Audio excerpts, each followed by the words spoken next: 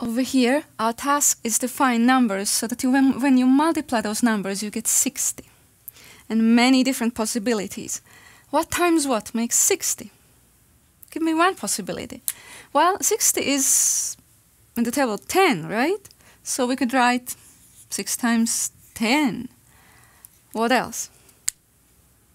Well, we just studied the table of 12. It's there too. How many times 12? 5 times 12. What else? Notice it is an even number.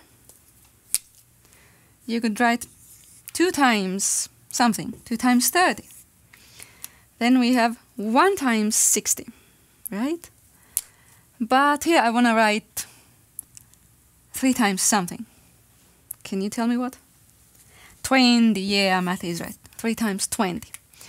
Lots of possibilities. And one more, 4 times something, 2. 4 times 15. How about the same for 36? Again, there's going to be many possibilities. Can you find them all? I'm going to start out with the rhyming one, remember?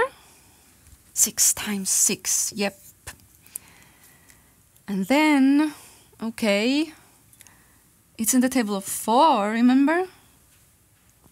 4 times 9. And what else? Well, it is in the table we are studying today. 3 times 12. And it is an even number, so there must be something, 2 times something. 2 times 18. And then there's 1 times 36 too. Here is a pattern. It has 3s, times 3, 0, 3, 6, 9. These are going by 3s. And here we have the table of 3. 0 times 3 is 0. 3 times 3 is 9. 6 times 3, you tell me, 18. 9 times 3, in the table 9, it's less than 30, it's 27. Now, can we see a pattern here in the answers? What's happening in the answers? I'll do one more. 12 times 3 is 36. You see what pattern? We have seen this before, haven't we? It even has 9, 8, 7, 6... 1, 2, 3. It's the table of 9, isn't it? So, here I should have 45, right? 15 times 3. 3 times 15, yeah, 45.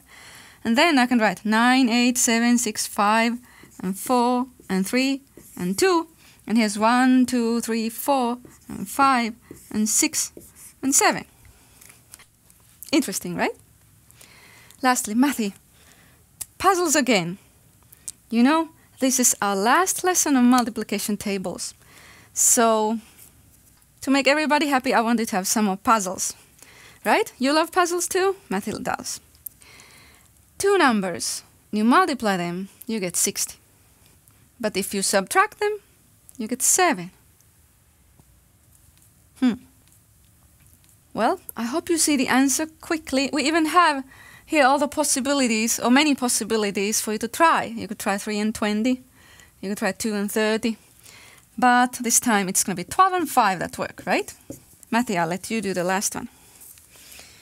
2 numbers, you multiply them and get 48.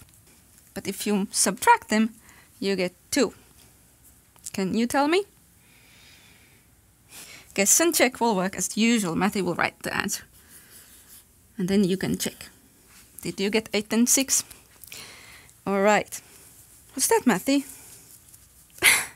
You're silly. It's a victory dance. For what? Ah, for all the multiplication tables. All the multiplication tables are done. He's so happy. Hope you too.